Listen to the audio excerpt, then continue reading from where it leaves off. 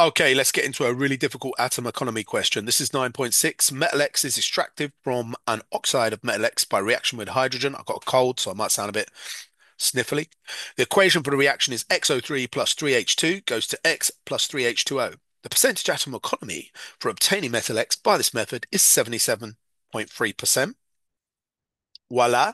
Calculate the relative atomic mass of metal X. Relative atomic mass, AR, hydrogen is 1, oxygen is 16. It's good to use a bit of a highlighter to highlight key things. First thing off the bat here is you're going to get 1 mark if you know the atom economy equation off by heart. So it's going to get us off the board. Atom economy equals kind of like the MR of, or AR, whatever, of useful products over total MR of, oh God, I can't even write properly. Total MR of products. And then we're going to times 100. Now we know that we've got the answer. It's 77.3. So we're going to start setting this out and working it out. So we know that what's the useful product? Well, it gives us in the question, calculate X. This is all about obtaining X, this equation. So we know that X is the useful product. So we're going to set out our equation like this. X over the total MR, which is going to be X plus 3H2O is equal, oops, sorry, times 100 is equal to 77.3. Now, those of you that are A star maths with kid super duper mega minds, you could probably go and solve this now. You want to solve this to find X. If that's the case, pause the video, have a go, and I'm going to go through the answers. So this is how I did it, but there are many ways to skin a cat. So, first up, I am going to calculate what three H2Os are.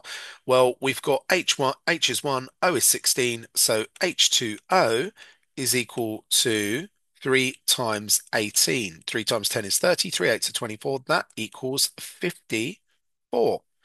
So we can rewrite this with 3H2O as 54. That's a bit long, isn't it? To rewrite that all out like that? Oh, well, let's do it.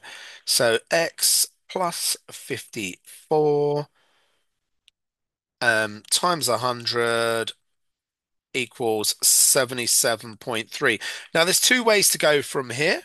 Some people say, okay, I'm going to divide both sides by 100 to get rid of the times 100. I'm not going to do that. I'm going to times both sides by x plus 54.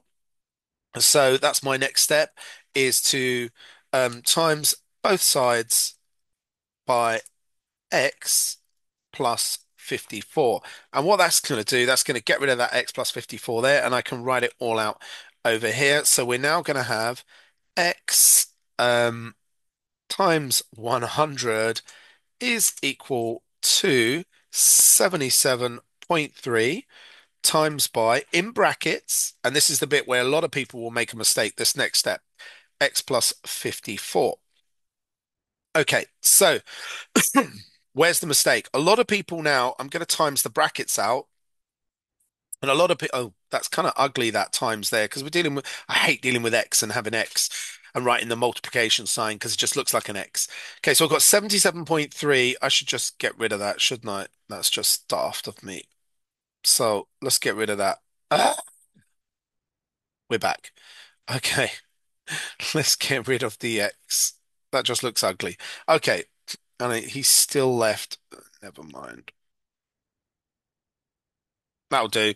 Right, so I've got x equals 100 equals 77.3 and that. Let's multiply out the brackets, geez. No, what you got to remember here, a lot of people will make a mistake, do 77.3 times x and then separately 77.3 times 54. So what we're going to have is x times 100. Why aren't I just calling it 100x? You can tell I'm not a proper mathematician.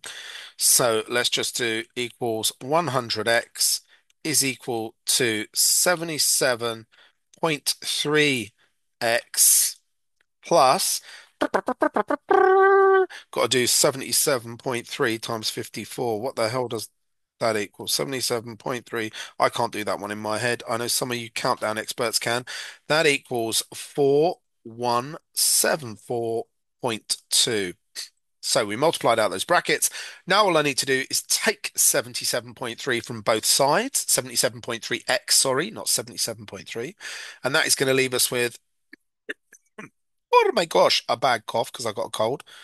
22.7x, which is equal to 4174.2. So I just need to find out how much each x is worth. So I'm going to divide 4174.2, divide it by 22.7. And we're going to get an answer of 183.88. I'm going to round that to 184. Boom! Quick coughing fit, slurp of tea. That's how to solve that one. And that is a bit of a beast, I have to be honest. And even someone who is so stupid at maths as me can do it with a bit of practice. You can too. All right, like, share, subscribe. You know the coup. Let's get to the marks. You're still here? It's over.